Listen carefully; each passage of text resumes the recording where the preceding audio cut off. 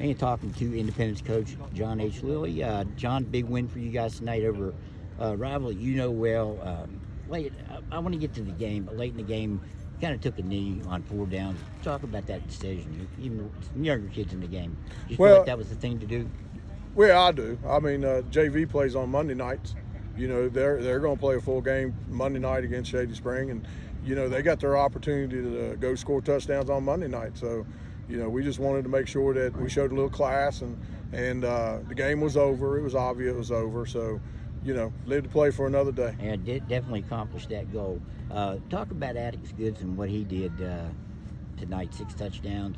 And I think he was a little under the weather in the first half.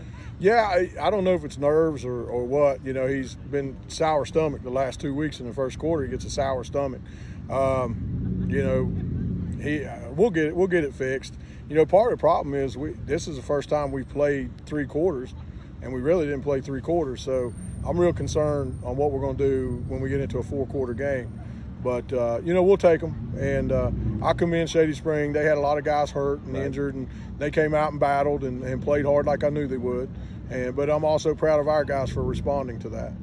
Now, you've got, obviously, Atticus is one of the best running backs in the state, but you got a lot of other guys people maybe don't know about, and one guy showed up tonight was Atticus Goodson, his brother. This passing game has been sneakily – it's been kind of sneaky with the numbers they've been able to put up. Well, you know, Cyrus is in the 10th grade. And he's never played football before, so it's a learning curve for him. He's got good hands, and he's about 6'2". So, you know, we got a good threat out there. Judah's one of the hardest working kids you'll ever be around. State runner-up wrestler, and he's only a 10th grader. And Bowers is only a 9th grader. So, in a lot of ways, we're playing a lot of young kids out there. But they're responding well. I like the way they practice. You know, we're trying to make our passing game better because it was not very good last year. So you just can't load the box up on Atticus. Well, I'd talk about the play of Duncan.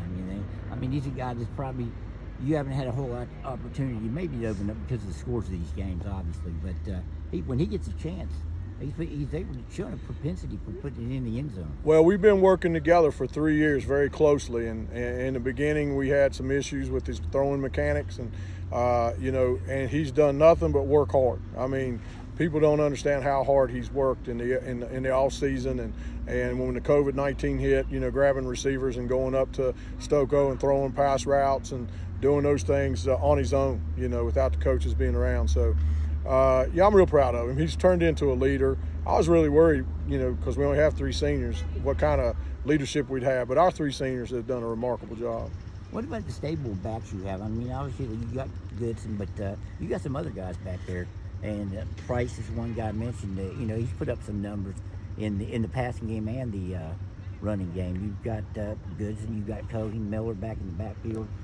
Another guy that's been able to do some things for you. Yeah, we got a little freshman we're high on too, but he was banged up. He hurt his leg earlier in the game, Tyler Linksweller. You know, and he runs the ball hard too. So we've got a good stable of running backs. You know, God's blessed us with kids that work hard. I mean, they show up every day. You know, you don't even have to say it. They're like an old dog. You just kick them and they show right back up. Goodson's, I think, 3 halves of your 6 halves you've started this year. His first play, gone for a touchdown. What makes him so good in that situation that he's able to start the game with long touchdowns? Well, a lot of it's that offensive line, you know, and we've That's been. What he said too, yeah. Yeah, I mean, we're big. You know, you saw that. You know, we're 6'4", 6'3", 6'3". You know, we got a runt in there, but he's probably one of our better linemen. So, you know, as long as our line blocks like that, we're going to be competitive. You know, so. You know, we're lucky tonight to get a win, and we'll just go back to the drawing board and get ready for the next one.